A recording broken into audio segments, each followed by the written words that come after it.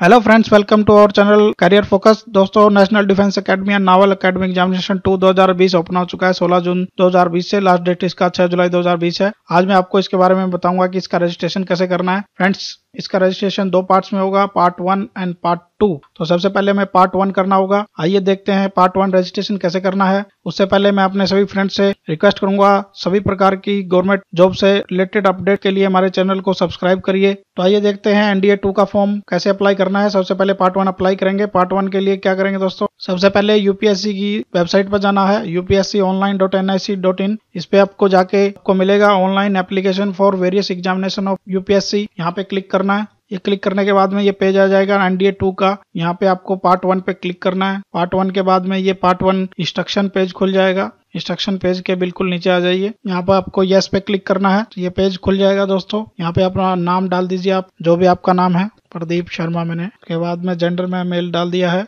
Date of birth, कुछ भी आपका जो डेट ऑफ बर्थ है वो आप डेट ऑफ बर्थ डाल दीजिए। उसके बाद में फादर का नाम डालना है आपको।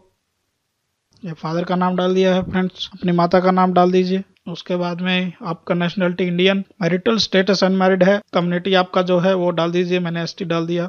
ये आपका सर्टिफिकेट नंबर आप जो है वो डाल दीजिए। उसके बाद में आपका माइनॉरिटी है तो माइनॉरिटी लिखिए, नहीं तो नहीं लिखिए। Fees remission allowed. उसके बाद में शुल्क माफ किया गया है, इसका ऑप्शन है आपके पास में। तो ये आपके पास में ऑटोमेटिक यस आ जाएगा, क्योंकि आपकी कैटेगरी जो है उसके हिसाब से ये आ जाएगा। उसके बाद में देखना है एजुकेशन क्वालिफिकेशन जो आपके पास में है, मैंने यहाँ पर डाल दिया। फिजिक्स केमिस्ट्री मैथ है। लाइन 1 ये आपका एड्रेस है। इसमें आप कुछ भी डाल सकते हैं। आपका जो एड्रेस है हाउस नंबर 11। तो ये सब डिटेल ऐसे मैंने फीड कर दिए हैं दोस्तों। हाउस नंबर डाल दिया है। लाइन 2 लाइन 3 फिल कर दिया है। आपका डिस्ट्रिक्ट, स्टेट, पिन कोड, आपका फोन नंबर आपके पास कंपलसरी होना चाहिए। उसके बाद ईमेल आपकी एक्टिव होनी चाहिए।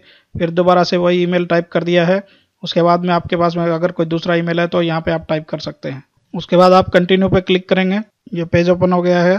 पार्ट 1 हो गया आपका। आपके बाद में यहाँ पे फोटो आइडेंटिटी कार्ड आप जो भी अपलोड करने वाले हैं वो यहाँ पे सिलेक्ट कर दीजिए। कार्ड का नंबर, जो आपके कार्ड का नंबर है वो इसमें डाल दिए। आपने कभी एग्जामिनेशन 1 के लिए अप्लाई किया है तो यस करिए, नहीं तो नो करिए। मैंने नो कर दिया है। फिर आपका चॉइसेस फिल करना है, कौन सा आपको अप्लाई करना है 1 2 3 के हिसाब से। आर्मी में, नौसेना में, एयरफोर्स में, आप कौन सी उसमें ज्वाइन करना चाहते हैं, नावल अकेडमी में। तो मैंने ये चारों ऑप्शन भर दिए हैं, 1 2 3 4। आपको जो अच्छा लगता है उसके हिसाब से आप फिलअप कर लीजिए। इससे पहले कभी कंप्यूटराइज पायलट सिलेक्शन सिस्टम में आप गए हैं तो ये यस नो करना है। ये सिर्फ जो पहले अप्लाई कर चुके हैं उनके लिए है। उसके बाद में एयरफोर्स GDO में आपने कभी अप्लाई किया कि नहीं वो करना है। सैनिक के स्कूल में पढ़े हैं तो उसका अप्लाई करना यस नो। उसके बाद में आप किसी ऑफिसर के, आर्मी मिलिट्री से रिलेटेड बच्चे हैं तो उसके लिए आपको यस नो अप्लाई करना है। मैंने इस पे नो कर दिया है। कंटिन्यू करेंगे तो यहाँ पे अपना ये डिटेल आ गया है। जो डिटेल हमने अप्लाई किया है उसके बारे में पूरा डिटेल्स आ गया है। इसको प्रीव्यू करके आप इसको अपडेट कर सकते हैं। अगर ये सही है तो यहाँ पे ये कोड डालिए। कोड डालेंगे 8H18PY। उसके बाद एग्री कर देंगे। इसको एग्री करने के बाद में कोई भी चेंजेस नहीं होगा।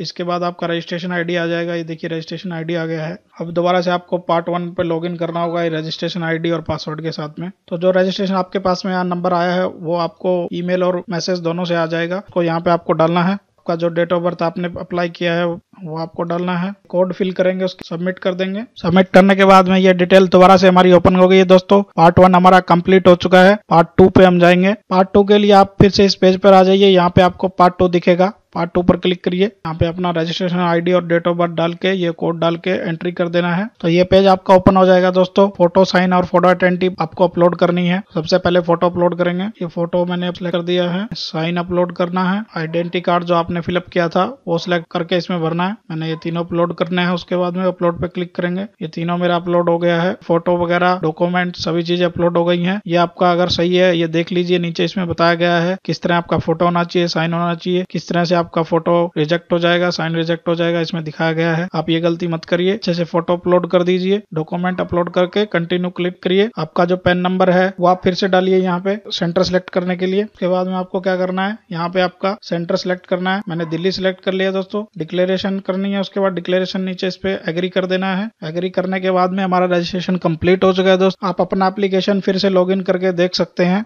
तो ये दोबारा से आप लॉगिन करोगे तो आपका पूरा आपका डिटेल्स निकल जाएगा। इसको आप प्रिंट कर सकते हैं, प्रिंट करना चाहते हैं दोस्तों। तो इस तरह से आपको पार्ट 1 और पार्ट 2 दोनों रजिस्ट्रेशन कंप्लीट हो गया दोस्तों। इस तरह से आपको ऑनलाइन अप्लाई करना है। आपको अगर ये वीडियो अच्छी लगती है तो लाइक कर दीजिए। यूपीएससी से रिलेटेड कोई भी क्वेश्चन के लिए नीचे कमेंट बॉक्स में लिखिए, हम उसमें आपकी हेल्प करने की कोशिश करेंगे। थैंक यू, धन्यवाद।